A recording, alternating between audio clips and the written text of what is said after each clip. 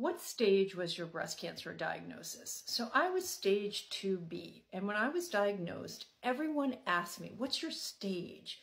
Well, guys, that is an important part of understanding our diagnosis. But for me, understanding the grade of my tumor was the big aha moment.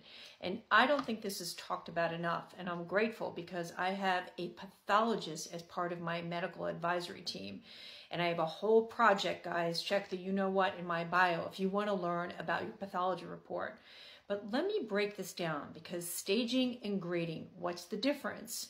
So in your breast cancer diagnosis report, there'll be a section that will give you a pathological stage and grade of your tumor.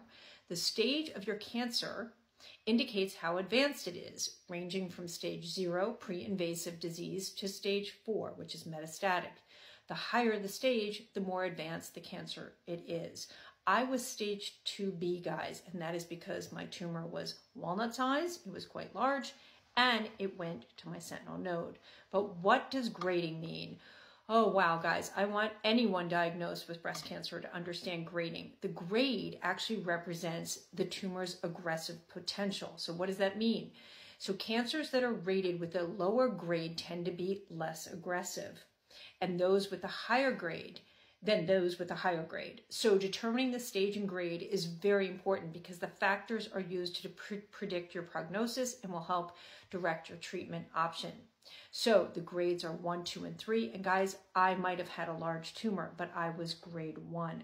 So my tumor was less aggressive.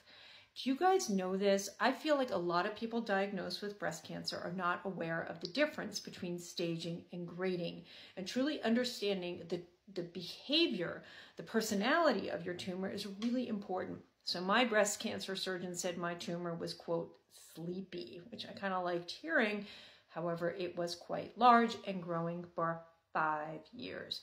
So what stage were you and what grade were you, and did you know this?